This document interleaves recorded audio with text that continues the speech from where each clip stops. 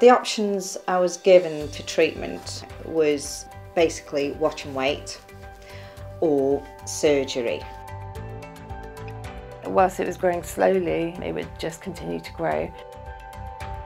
As I sit here today, ostensibly I have no problems.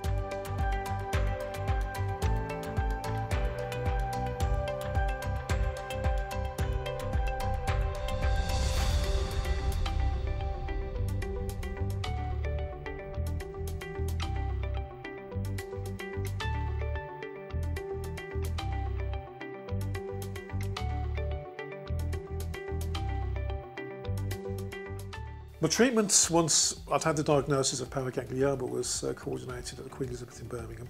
I was placed on alpha blockers to counter the effects of the high levels of noradrenaline that were being produced by my tumour. Some beta blockers as well, particular type of beta blocker to help with the arrhythmia. But ultimately the only treatment that was available, there wasn't no other treatment other than surgery and then excising the tumour. I had some trepidation about it, exactly how it was going to be, how it would turn out, whether the tumour could be completely removed.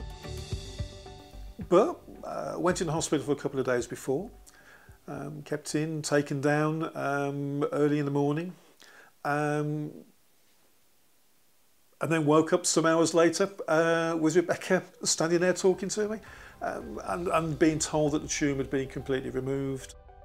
That surgery had gone extremely well. Fortunately, it turned out histology showed that the tumour was non-cancerous and there was no indication of spread. I was in ITU for about 3 days and they were managing some of my hormone levels whilst in ITU. But even at that stage, I felt better.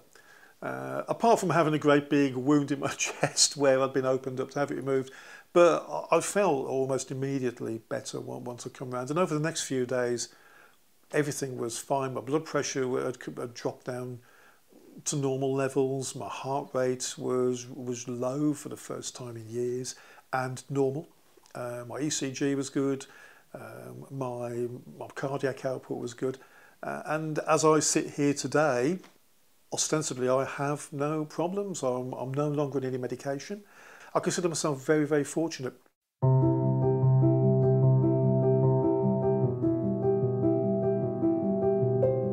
The options I was given for treatment for this tumour was basically watch and wait or surgery. When I asked about surgery, there was a whole list of risks that come with it, especially because the tumour was on the carotid artery. And those risks were amplified by the fact that there are a lot of delicate structures in the neck, the vagal nerve, your esophagus, your windpipe. Other risks included stroke and excessive blood loss. So these risks were quite scary. And I had to contemplate them over quite a lengthy time. I didn't rush into it by any means, but even knowing all of that, wondering every day if that lump was, how big is it growing, is it going to metastasise, that was an even greater risk for me. So I weighed up the options and opted for surgery. It went very, very well. I had a really swollen neck, which would obviously be expected. And the good news that they gave me was that they got the tumour out successfully.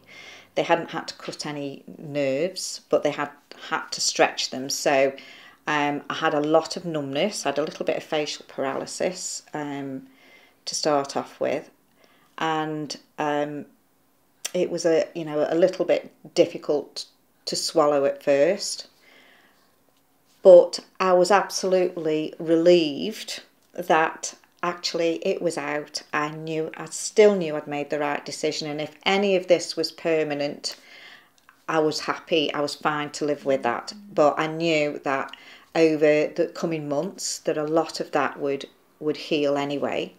which it has done, and I'm nearly 1 year post-op, and even the scar is difficult to see now, and the only thing I've got left is a little bit of numbness still. So I feel really well.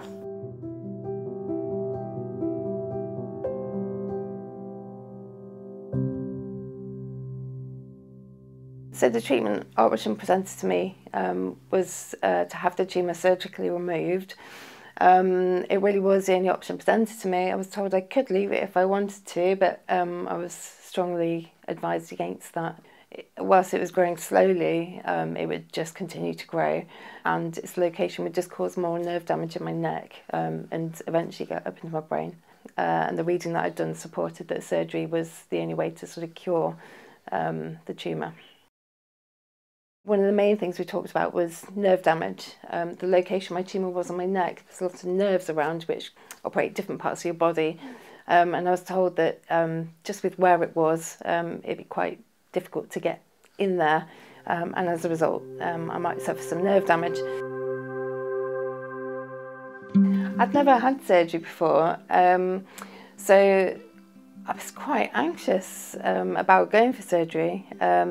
I was even worried about anaesthetic, but I accepted that that was my only way to get this out, and actually the headaches were that bad that it seemed like a good option.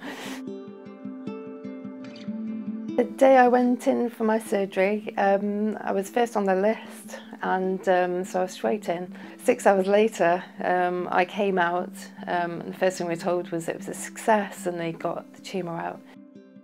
I was in the hospital for 2 weeks, and at the point I left hospital, I could eat about a teaspoon of yoghurt or smooth food.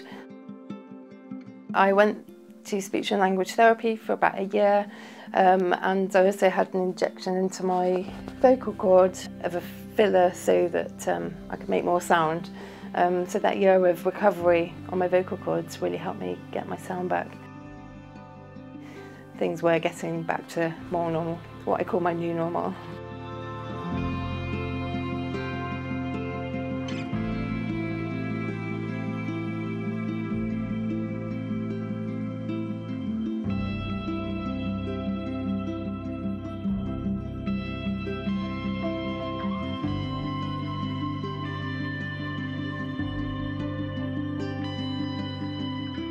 So, whilst my tumour is out, I am at lifelong risk of developing more, but I'm really confident that my follow-up is monitoring that, and actually because they're slow growing, it means that anything should be picked up early, and that's really important because the earlier something's found, the easier it could be treated.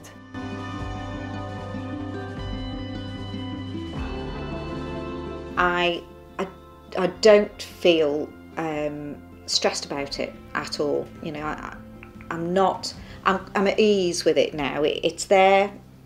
It's a bit of bad luck, you could argue, but also I've been very lucky in the treatment that I've received.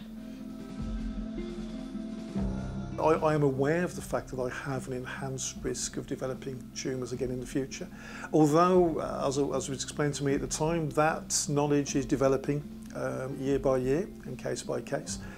Statistically speaking, as I sit here today, I could be in the process of developing another tumour, or it could be another 30 years. Nobody knows. But certainly for the moment, all is good. So live life for the day and see what the future holds.